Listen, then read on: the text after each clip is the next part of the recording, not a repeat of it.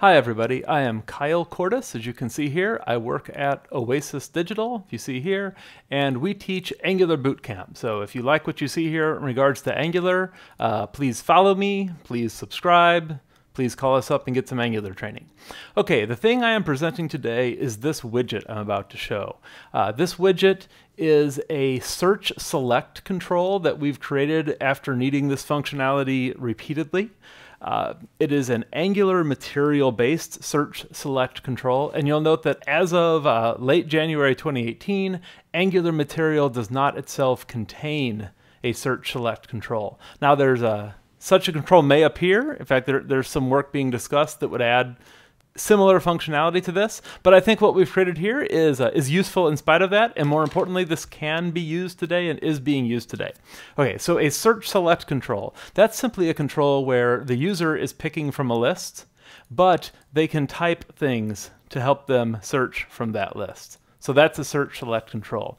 This varies from an autocomplete control. An autocomplete control means the user can type anything they want, but the computer is going to help them by finding things that are already in a list. And that's a little different scenario. This is a search select, even though behind the scenes we're using an Angular material autocomplete for some of the UI. Okay, so here is a simple search select control.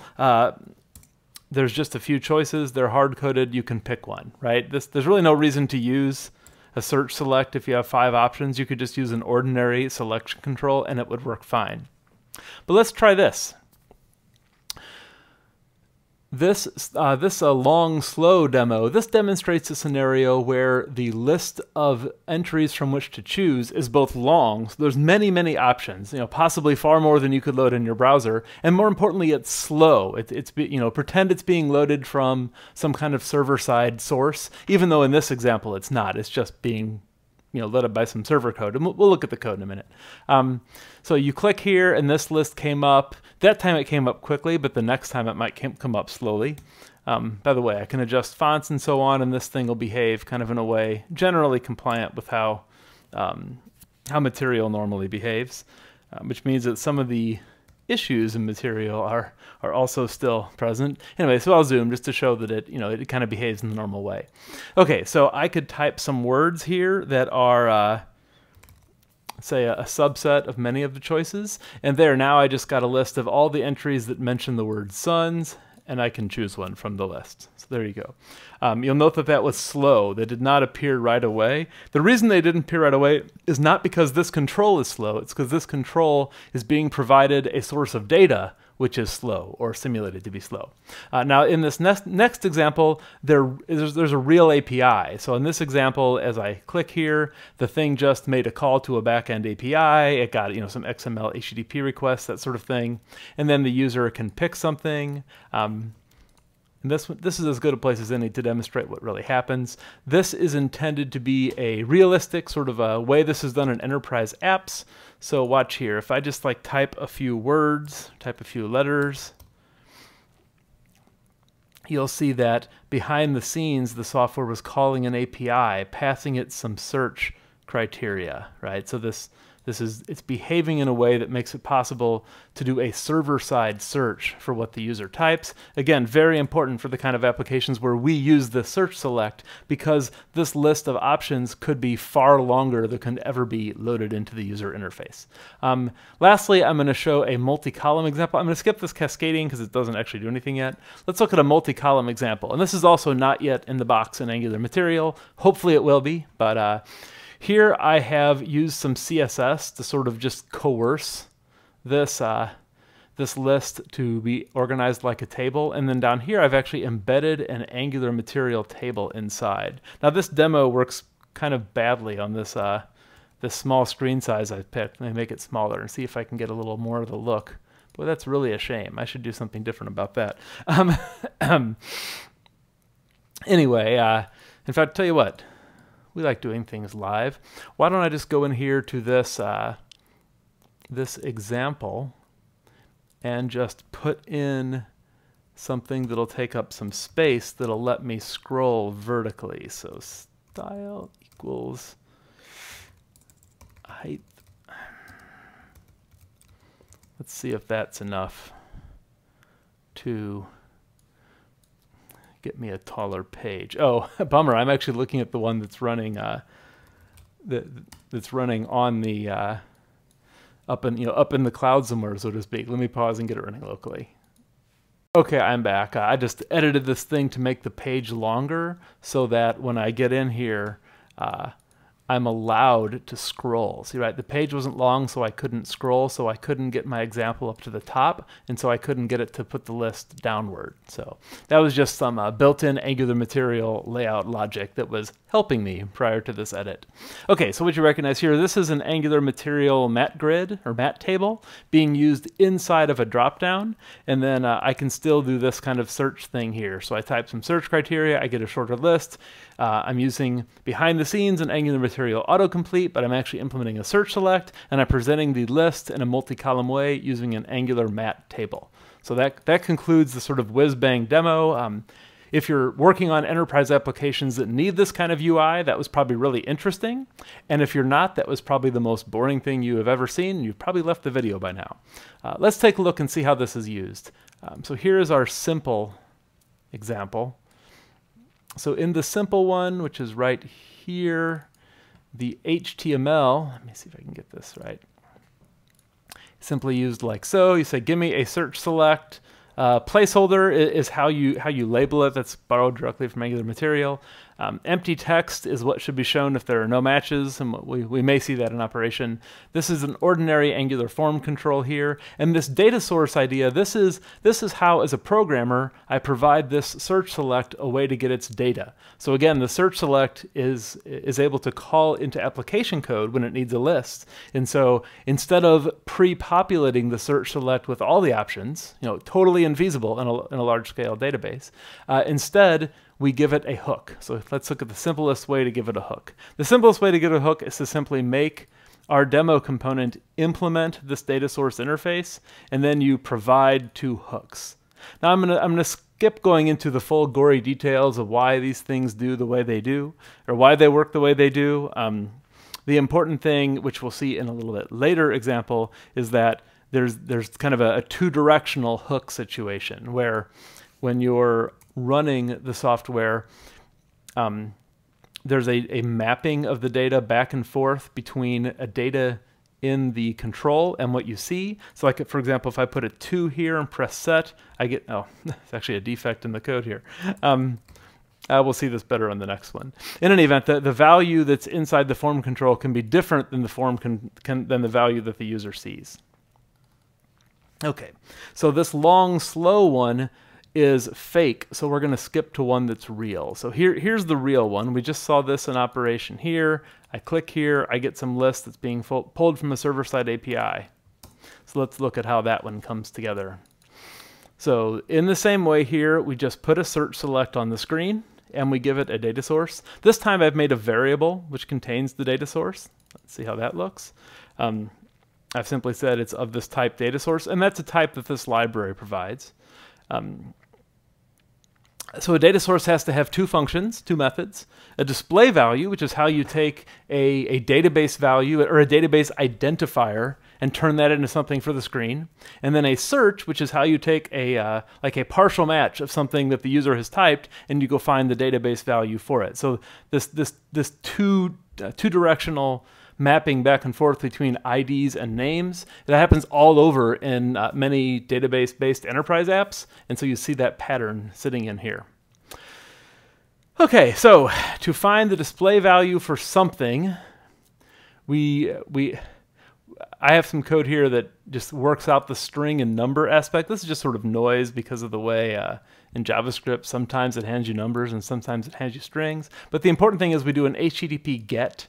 We take an API URL and we append that string number onto the end, and then we go get the data back, and then we convert it to the form required, which is right here, convert it to the form required by this library. And so here the display value is the first name, the last name, and an email. So when this is running, I think I can, maybe if I put like a value 32, I hit set. Behind the scenes, that just ran this code. So that like an internal identifier in the system could be translated to something suitable for the user to see. Now, likewise, if I just type some letters here, that is running the search code, and it runs about the same way. So the search code is called with a search term. I have some printing so that if you open the console, you can see exactly what's going on. But again, this time I'm calling an HTTP GET. The particular API I'm using here is served by the wonderful JSON server. And JSON server can accept queries like this. Here, we'll see what that looks like. Here, let's get the network tab up and then refresh it. Clear this stuff out. Here, clear it out. Now, if I type ELLI, here we go. We ran some queries. And by the way, that debounce that you saw there, it canceled this because of debounce. That is actually it ran too many because of a low debounce, I should say. That is adjustable in the code. I just have it set to a low value so you can see things like the cancellations happen. But here we go. So this is the query that was run against the backend API, and this is just the shape this API needs. The details don't matter. But what comes back needs to be converted into a list of these option entries, which can then be displayed by the component code. Okay, so I think one more example. When you want to do something fancier, like a multi-column dropdown, this gets a little bit harder. It's a little bit harder to use. That's because in the world of I guess, Angular components, CSS, Angular material, and so on, the ability to reach inside a component and restyle it is very limited. In fact, I think this will turn out to be an area of innovation over the next few years because it's currently an area of great tedium and misery. As a result, much of the time, if you want to use a component like this one to produce a very specific user experience, you actually need to write your own component. But the slick thing is when you write your own component, you don't need to work very hard. So let's take a look at how that works. This demo 5 multi-column, this uses a couple of, in fact, here, while I'm in here, a live code during my demo. This extra div here was super, super useful to make it possible for me to always scroll, even when I'm working on a small screen, to kind of to fight that convenient feature of Angular material where it forces the control to to go upward. In fact, that's part of the material spec. That's not even something Angular material arguably even has anything to say about. Okay, so this multi-column component, this demo, so here we go. This example one uses the obs select company CSS table, and that's the one I'm going to walk through because that's the simpler one, because mat table is complicated. So select company CSS table. This is an application level component. So if you haven't seen one of these repos like this before, everything you see in here is demo code. It's a demo application except for this one directory. So the contents of this one directory are being published as the reusable code to NPM, and then all the other directories are all about making the demo work. So if you want to study what code I've offered for reuse, it's literally only what's in this directory. Okay, so the select company CSS table, I named it in a way to illustrate this is just an example of something you might do if you want to reuse a base class. So I provided a base class. If you want to reuse a base class to make your own visual experience, but with this search select capability. You can do that without thinking about really, or certainly not without writing the couple hundred lines of code in the base class. Instead, you merely create something like this. So here's this select company CSS table. You'll note all this does is extend the base class. It doesn't even have any code in it. But because I've written kind of a use case specific component here, it gives me a place to put a bunch of my own HTML and CSS. So I've done some HTML and CSS trickery here to persuade some data that is in here as just some mat options and some spans, to persuade that to look like a table, to go into a columnar layout on the screen. So that was right here, to go to this multi-column layout on the screen. All right, to get this multi-column layout. I've persuaded it to do that by simply telling it, oh, a mat option is a table row group. This wrapper div is a table. the span down inside, that'll be 14 points, and it's a table row.